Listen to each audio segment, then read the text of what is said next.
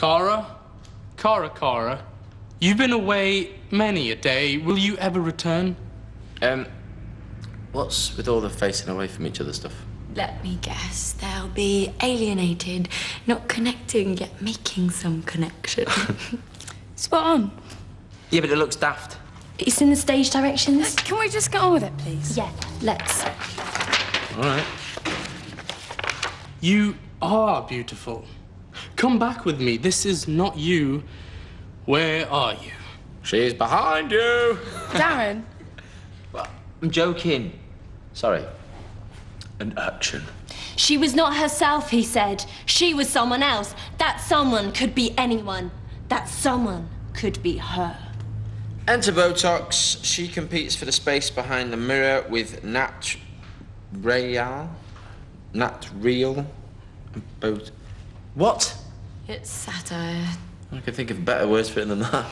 Can we just get on with the text, please? Got enough going on without any more pressure, all right? What pressure? You're not even getting married anymore. Yeah, our families are going to love that, aren't they? Never mind that. Look, the point is, you remain strong and you won't regret anything. Dead right. Make a decision, live with it. Let's do it. Jamil!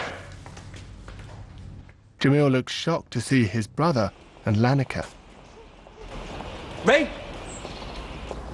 Steve spotted Ray. Hold on! Wait! Why? You know why? Right, what do you want? How's your nana? I told you yesterday, or weren't you listening? Yeah, And then you were bigging yourself up, saying you could get us a gig at your club. and I tried. Might have helped if you want to give him a load of lip, though. As your mates now, are you? He's just done me a few favours in the past, that's all. Just like I did you a favour getting you a trial as a DJ. And I did that because I thought you were brilliant. Yeah. But I did my best.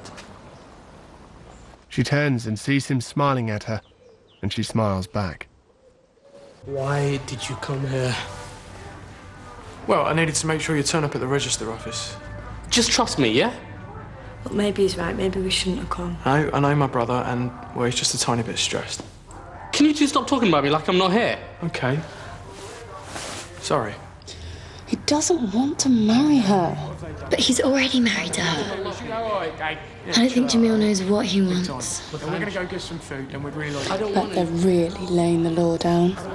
Oh, yeah, he's got a really tough life, hasn't he? He's got some fit bird who wants to shack up with him. Big deal. I suppose this is you taking it seriously. Right, you're being selfish now. How the hell am I being selfish? Do put your hands in your pockets, all right? Texas. Everything all right? Yeah. Well, shouldn't it be? Look, we're going for lunch in a bit if you want to come. It's okay. He's having lunch with us. Jamil? Yeah, look, everything's fine. I'll catch up with you guys in a bit, okay? Jamil leaves with Lanika and his brother. So? Still think we should stay out of this? Yes, definitely. Well, I disagree. A couple of hours ago, he was looking for a cheap flight out of the country, and now we're standing back as he's forced into getting married. She's right. So, we're going to let this happen? I didn't want you to come in. Well, I suppose I was just concerned, but... Come on, you've got to see it her way. I'm in limbo, Jamil. Us doing the religious ceremony means we're married in the eyes of our community, but without that registry office bit, it stands for nothing.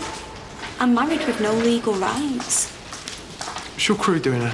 He's here to make sure Jamil turns up. He's not exactly going to drag him to the church, is he? It's the register office. Between them, her and her brother are going to ruin his life. Yeah, looks like it. I can't stand by and let this happen. Tex. Come on. Man or mouse, whose side are you on? Darren reluctantly follows Texas and Jem. Yeah. Excuse me, we're talking. We just wanted to know that everything was all right. Look, We think you've got this all out of perspective. Really? Well, we just don't want you and your brother making Jamil do something he's not happy with. no, you guys are going wrong. This is, my brother, Rashad. There you go. You look after him. Will he? Look, I don't want to be rude, but this really isn't any of your business. Just leave us to it. Jamil. Look, guys, I'm gonna be fine. Why don't we find a quiet place? This is family business. As Jamil walks off with Rashad and Lanika, Jem turns to Darren. Well, thank goodness you were here to step up. Sinead to staff nurse Lindsay Nolan. That was really interesting, that. Thanks. Usually everyone chats, but I'm good for you.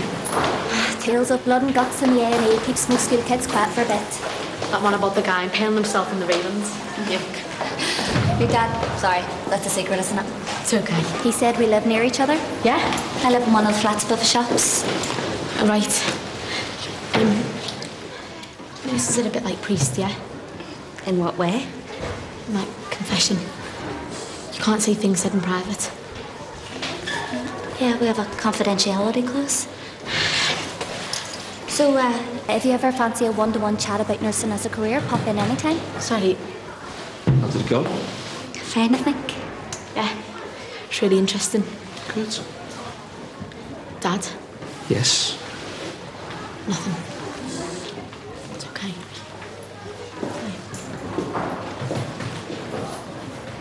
I've been looking online at this website and there's pages on what to do on forced marriage. Like what? There's an emergency number. But he must know about all this. Yeah, but maybe he's too scared of his family. There's no way he should get married. Hoping to save him for yourself. Give up. Juicy. I simply want what's best for Jamil. Yeah, we all do. Turn the hemp load if you want, but that's pretty clear. And unless you can get Jamil to cooperate, there won't be a lot any of us can do. And I always thought students were supposed to be broad-minded. Yeah, well, they might have got the wrong idea from some stuff I said. They think this is a forced marriage, don't they? Is marrying me that bad? No, it's just... And why didn't you correct them? I don't know. They got all protective, started rallying around me. I didn't know how to tell them the truth. My life is on hold at the moment. You said you wanted to marry me. Excuse me. It's just typical of you. Hours before your wedding and you're wobbling. You just let off me, yeah? You know what, maybe you should have studied drama instead of computers. With all your histrionics. You're my brother. Look, I want to help you out, I do, but you need to put a little bit of effort in as well, yeah? Getting married at my age. It's just ridiculous. Lanika's a nice girl. If I'd chosen her myself, then yeah. It might have been different. If you didn't fancy her, mate, you only had to tell Mum and Dad. Well, just like that, yeah? The first girl they found me, I didn't like. I told them, wasn't a problem. There was a girl before Nahida. Oh, yeah, one-on-one. But Mum and Dad didn't put any pressure on me. They didn't force me to do anything, and there's no way they'd do it to you either. I just can't bear the thought of him being forced into this. Look, there's still time for him to be strong and stand against it. He's still his brother. Doesn't look like the type to give in. Wouldn't bother you if it got physical, would it?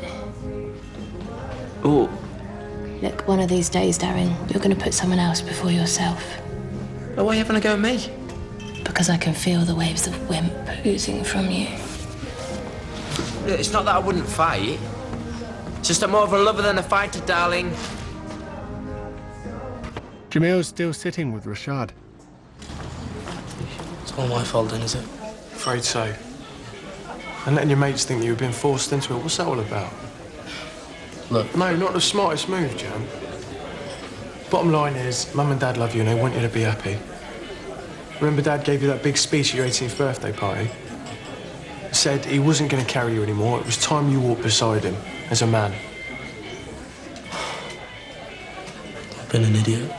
Keep it there, all right? Marriage isn't being forced on you. You make a decision, you live with it. But whatever it is, it's your choice. Lanika returns. You ready? Yeah, look. I brought this all on myself. I know I've embarrassed you, but I'm gonna be there. I give you my word. It's just, I need a little bit of time on my own, all right? 2 o'clock. Don't be late. Yeah. I won't. Jamil leaves. At last it's all sorted. No, I don't think so. Well, what do you mean he gave us his word? He didn't shake my hand. So? Well, since we were kids, when we're mega serious about stuff, we shake hands. So what do we do now, then? Don't worry. It'll work out. Steve. I love it. Yeah, well, I want to do a mix with this and something classical, a bit Cafe John Moorish. Get you, Matt Ronson. Right, listen, I better go because I need some stuff from the dry cleaners. Yeah. So, I'll see you around then. Yeah. And, thanks for the ice cream, yeah? Oh. So I will see you then. Yeah. Hold on. I better get off. Yeah, me too. Ray, if you're not doing anything and you fancy, I mean, there's no pressure, but if you do... If I do what? Well, if you've absolutely got nothing to do and you fancy me, not me, you fancy me and you doing some at some time. Tonight would be good. Text me. Sinead. Hi, Mum. Why aren't you at school? Free period and couldn't concentrate. I think there's something wrong with him. I thought he was going back. I think he's got a temperature. He was supposed to go back. He might be ill. So call a doctor. Oh, well, it's just the temperature. You and Finn had them, and I dealt with them, so... But he's a baby. It's not a problem. OK, I'd know if it was meningitis or something. That's why you should call a doctor.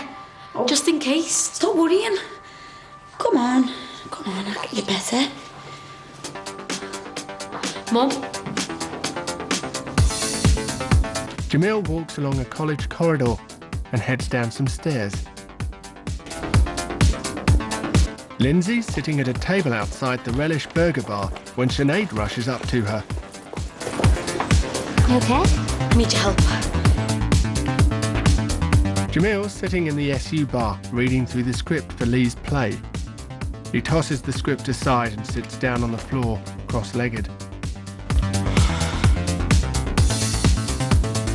Breathing deeply, he begins to meditate.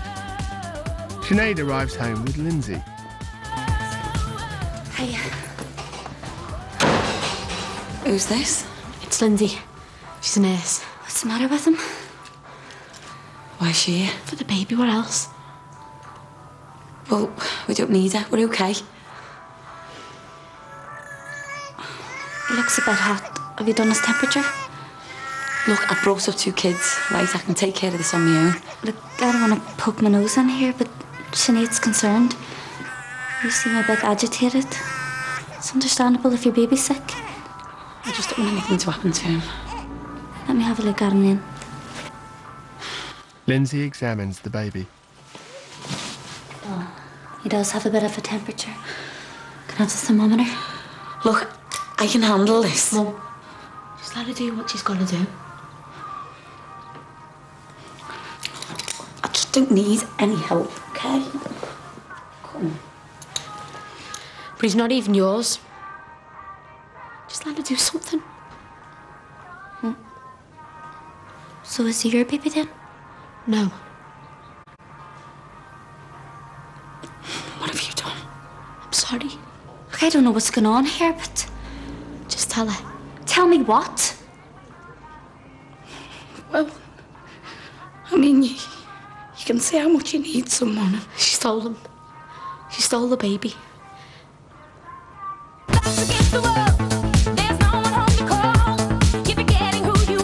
Hearing a noise coming from behind the SU bar, Jamil gets up from the floor and walks over to investigate. Not finding anyone, he goes to a door to check more thoroughly behind the bar. He walks along the length of the bar but sees nothing unusual. When he turns around, however, he's surprised by two masked and hooded figures dressed entirely in black. He staggers back, trips over a crate and falls, knocking himself unconscious.